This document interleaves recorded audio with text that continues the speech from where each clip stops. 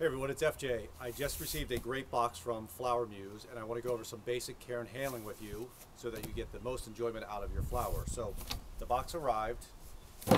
I had to cut the outer straps off, open the box up, and you're going to find there's a heavy duty cinch strap at the bottom holding the roses in. I've already unpackaged this one. But you're going to have to cut that. I recommend using some clippers or some heavy scissors. Snip through that. There'll be a little bit of padding on there. Remove the padding. And you're going to pull out the beautiful roses. In this case, it's Silverstone, a beautiful lavender. Now, I don't want you unpacking these right away. They just arrived. They're a little bit tired. So ideally what you want to do is you're going to snip off about a ½ inch to an inch of each of the stems. I've already cut these.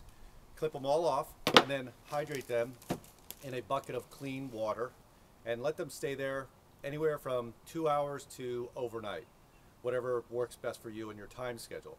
Now, once they've had a chance to drink, they're going to perform a lot better. So they're doing their drinking thing now, and when they're done, this is what I suggest.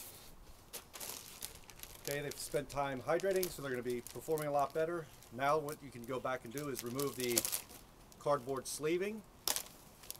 Carefully, you pull that off. And what you'll see is that the roses are actually packaged. If it's a traditional 25 stem bunch, they're going to be packaged in 2 layers. So you actually have a higher layer and then a lower layer below. So this is what I like to do with them. Lay them down, cut off the rubber bands, remove all the strapping.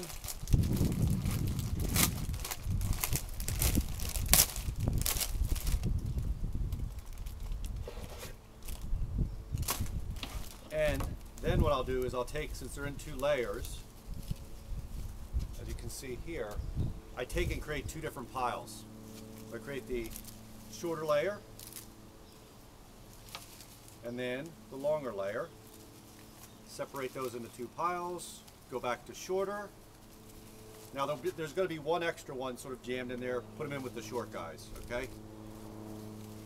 Longer, 4 more longer, more cardboard packaging, 4 of the shorter,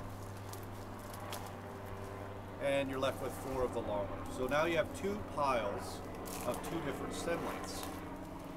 The super long guys that were on top and the other guys that were inside and were protected. So now I did a talk this past week with my great friends at Simon Pearson Greenwich, and Flowermuse was kind enough to sponsor the flowers. And I was surprised a lot of people came up and said, what do you do with them or how do you design them? Now, I am not a designer by any stretch of the imagination, but I think there's some basic tips that I can show you that'll help you feel more comfortable. So the whole idea of you receiving the flowers is to have some fun with them. So I've chosen one square pitcher, which I think square objects are easier to work with because you can almost do it like a mathematical equation. And then I picked a round flared Simon Pierce vase also. So we're going to take the long guys, and I'm just going to sort of eye it and figure out sort of what height. I think they're a pretty good height. I'm going to chop a little bit more off of them.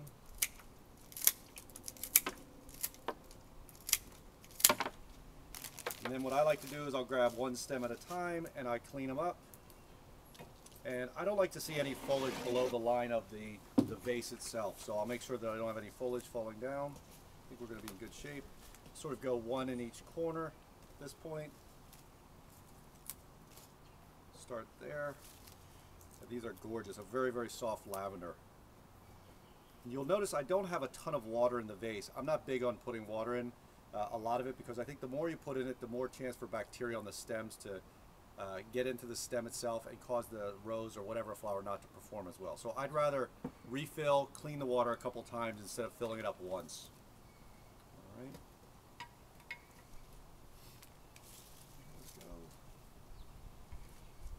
Sort of what I'm doing too is now that I've done the corners, I'm just going to put one in between each one of the corners, sort of in the center. Go from there, and then I've got a couple stems left, and I'm going to stick those in the middle. Now the nice thing is if you leave some of the foliage on, the foliage will actually help prop the stems up when they're resting against the other ones. So this is actually a very nice long stem rose bouquet, and you can see it took me no time whatsoever to do that. So Not bad for a quick one. So now let's go on to the smaller one. Same ideas, I'm just gonna pick a height. This I'm gonna do something low and a little bit tighter. So what I usually do is sort of, you can do two things. You can sort of gauge one, take one stem and just sort of say, okay, where do I want it to be? Okay, I'm gonna go about that high. You can then cut it, check it in the vase, say you like the height, and say, okay, I'm gonna go for it. Lay that one down on the entire rest of the stems, and then I can just sort of use that as a guide to cut them. All right, that's what we did. So that one, same idea, just take them one by one. Remove any of the foliage you don't want to see. Like I said, I don't like to have any of the foliage below the glass line. This one, because it's round, I'm just going to sort of work around first.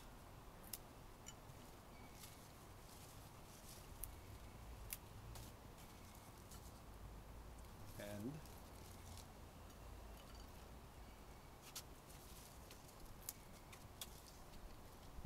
in a matter of minutes, I will have taken this awesome bunch of roses from Ecuador, our friends down in Agrigana. Hello to Alvaro, Jose Rafael, and Alexandra. And I can use the last couple stems. As I said, the foliage will help because it'll sort of help me be able to prop them up.